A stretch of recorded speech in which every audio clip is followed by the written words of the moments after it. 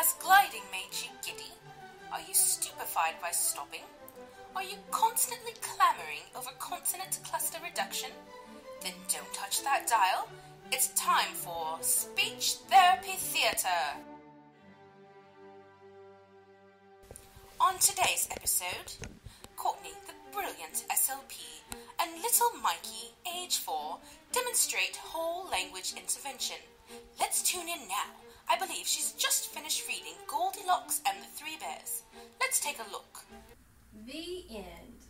So now that we've read the story of Goldilocks and the Three Bears, we're going to talk about it so that Mr. Bear can understand the story, okay? Okay.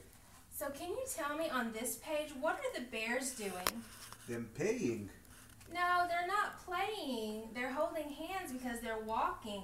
They're walking away from the house because they're leaving.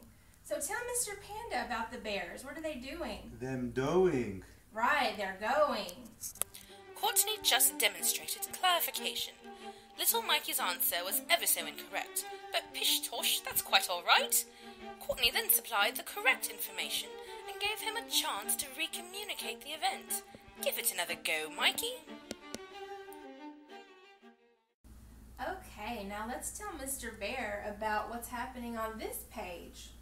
She hungry. Well, that's right, she is hungry, but look, she tries the first bowl, and she doesn't like it. Ew, look at her face. And then she tries the second bowl, and she doesn't like that either. She's saying yuck. And then down here, she tries the little bowl, and she likes it, and she eats it all up. So can you tell Mr. Bear what happened? She tying the porridge. She doesn't like this one. She don't like this one. She eat this one. Good, you're right. Courtney just expertly demonstrated adding events. Mikey reported the correct event, but Courtney pointed out other events in the story. Then Mikey is given an opportunity to re-explain and include those events. Don't let Goldilocks trick you, old chap.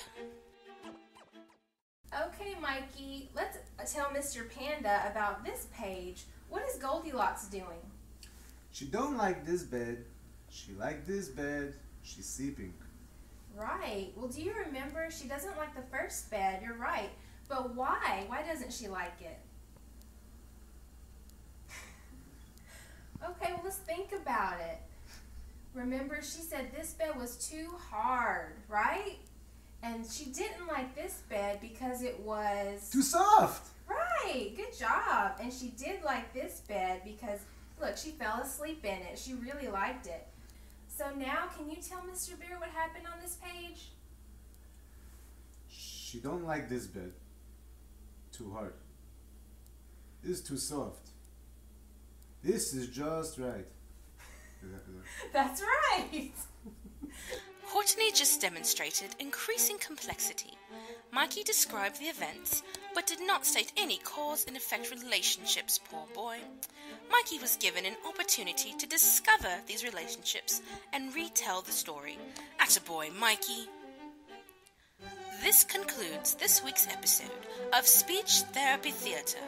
Join us next week for the continuing adventures of little Mikey as he is kidnapped by a roguish band of swashbucklers. But never fear, he'll teach them how to properly say their